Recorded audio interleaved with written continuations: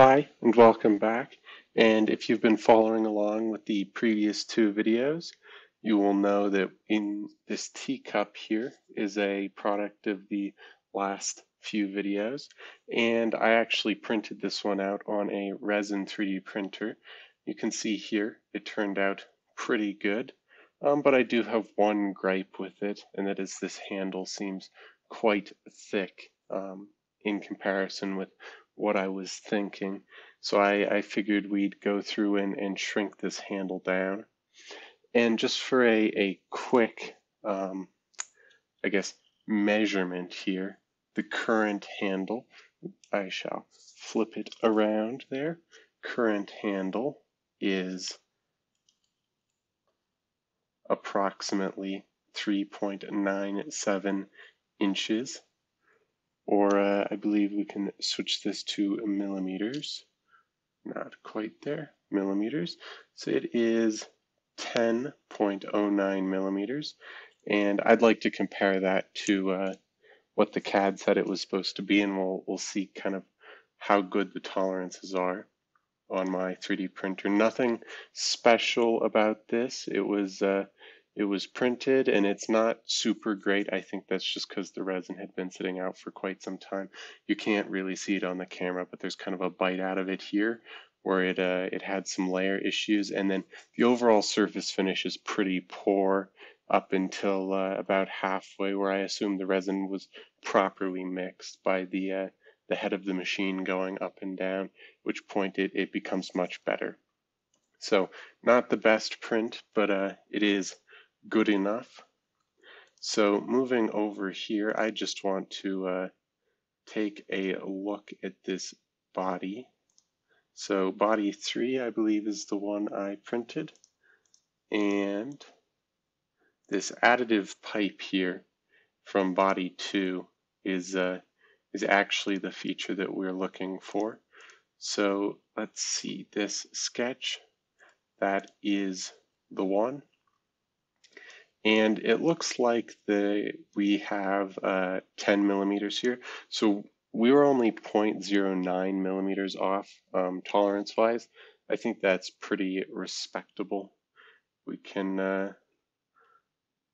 let's see, pull up my calculator here and go 0.09 millimeters to inches.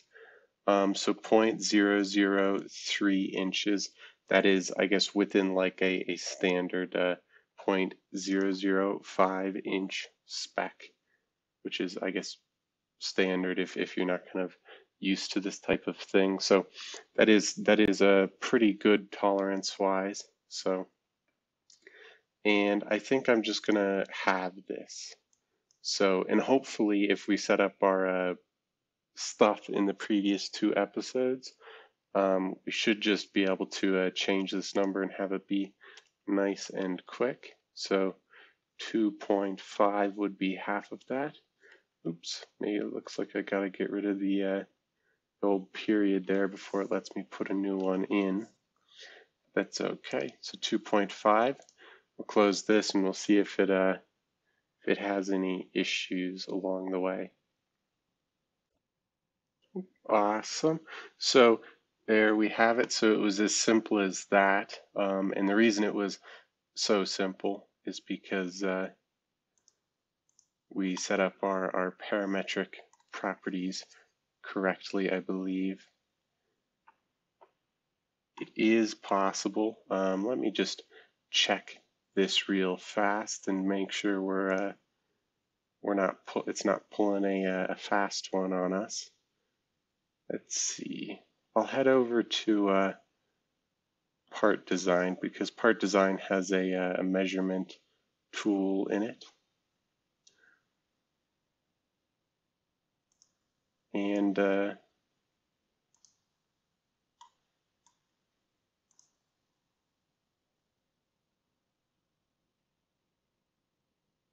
let us see.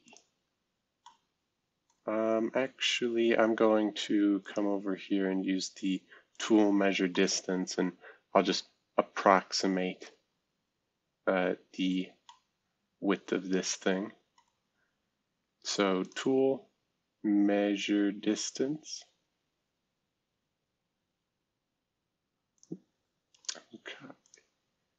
tool, measure distance. I'm going to grab here and I'm going to grab there, and looks like it was it bamboozled us. It didn't actually go through all the way, so it is possible that this will be fixed with the old rebuild, but it looks like that's not exactly the case. So let's hide body 3 and move over to this additive pipe in body 2, and looks like that did get carried through correctly. And we'll just I'm just going to go through here until till we see this thing, spit out something funky. So there we have our kind of very, very, very small teacup. And let's see if it did the cut properly, and that it did. So I'm guessing it's just having issues with the fillet. And let's see if base feature carried over properly. Pocket was fine, fillet was fine, and it looks like second fillet also good. Third fillet is where it's having troubles. So fillets obviously are pretty difficult. They are even in professional programs, fillets tend to break all the time. So I'll just go through here and add these fillets again. I assume that this is the one for the bottom. And then we should be good.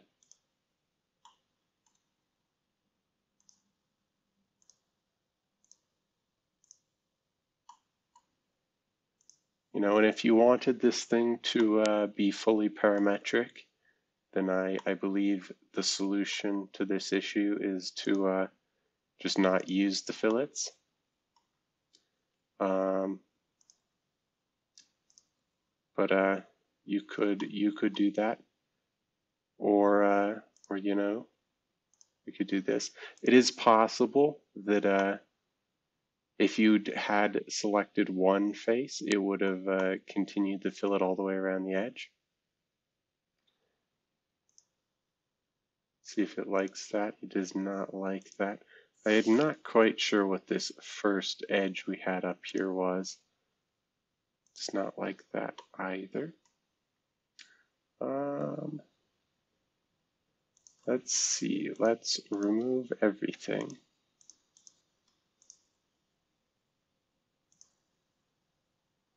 And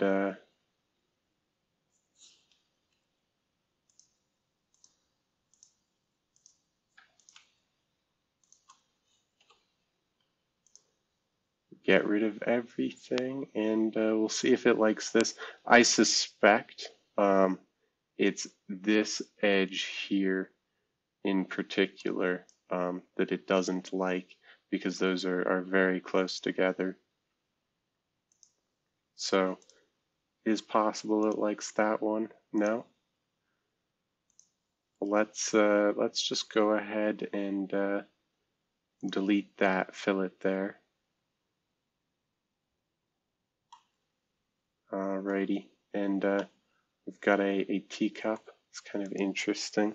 I don't recall putting a fillet on the top there. So it is possible that we are running into the old topological naming problem, where our faces kind of got shuffled around and fillets got placed on kind of funky edges. I believe, let's see, wonder where that fillet got added in. So it wasn't that one. Was it this one? It was that one. And I'm sitting here looking at the model that is printed, and I'm fairly confident it's not got fillets on either of those faces. So I can feel pretty confident in deleting those two. And for this one, I'll edit this fillet here, and I don't quite recall what these fillets were for, but I'm fairly certain that they weren't supposed to be on that edge. So let's just put it here, and then we'll come back and delete edge 82. Oh, and there we go. So it is able to fillet that corner just fine. I was a bit concerned about it earlier. Let's see if it can do this one too. It might need us to select all the way around. This is a fairly complicated geometry.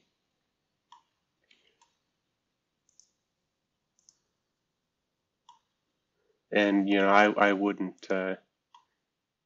be super concerned if it's unable to fillet the bottom edge here, because this is not, you know, normal operating procedure. So we'll just leave it at the top edge there, and we'll call it a day. So here is a teacup with, I guess, improvements in quotation marks made. The teacup handle is looking much, let's see,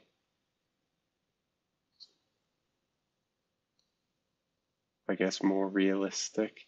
I feel like, you know, I could probably fit my fingers through there, because I mean this teacup handle is like almost the size of my finger, and you know, I haven't actually held the teacup in my life, but I suspect that they are probably pretty thin and delicate.